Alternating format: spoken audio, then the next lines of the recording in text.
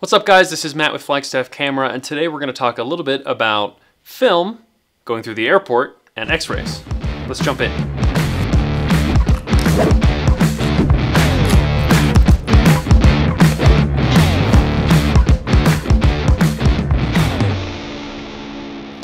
So the world is opening back up again, and that means we get to go back on planes, we get to keep traveling, which is great.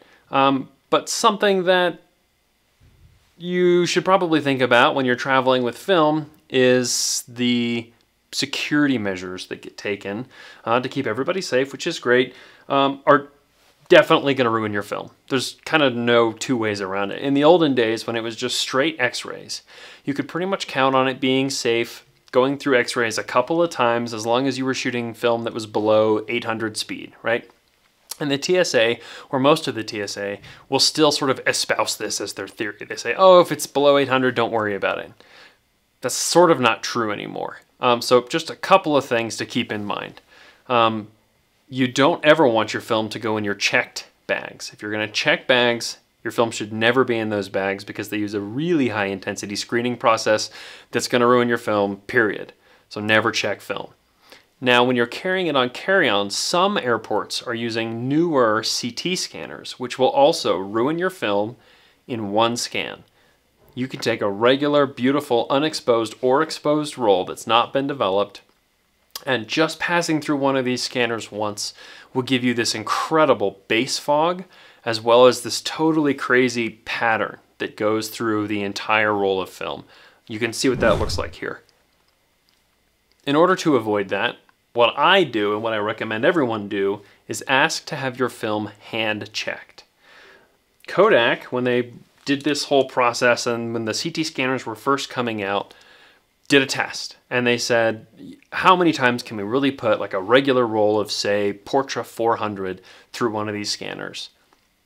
And as soon as they realized that even one scan is going to ruin your film irreparably for all time, they released a nice Facebook post, and we'll show kind of what that looks like here. But basically, on that post, they have this beautiful image right here. And what I do is I downloaded this from Kodak. Thanks, Kodak. Hashtag not sponsored. And I put it in my little Ziploc baggie of film.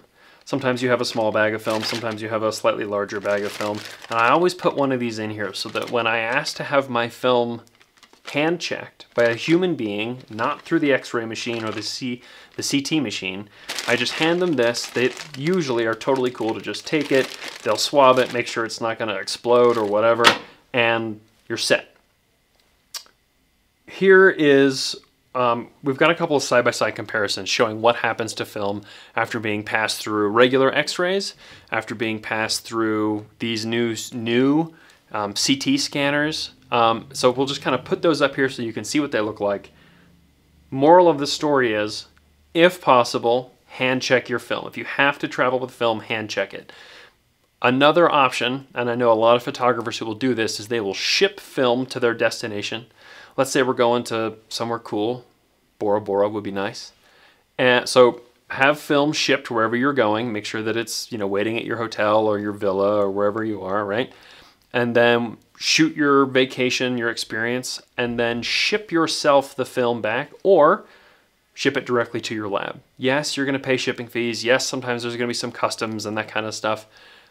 But typically, film that's being shipped in the mail is not going to be X-rayed most of the time, right? When you think about where you order film online, generally it's not going to go through an X-ray machine. It's going to show up to your house just fine.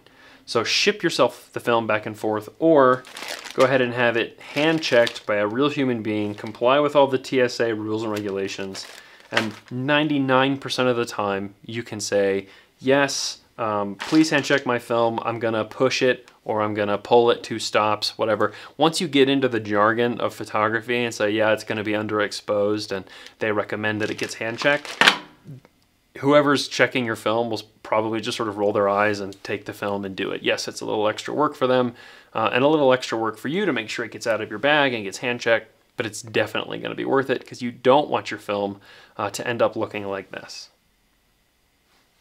Anyway, that's sort of a quick and dirty on Make sure your film gets hand checked. Don't run it through the CT scanners. Never, ever, ever put it in check bags. And whenever possible, just go ahead and ship it back and forth to your final destinations. Anyway, thanks for joining us. We'll see you in the next video.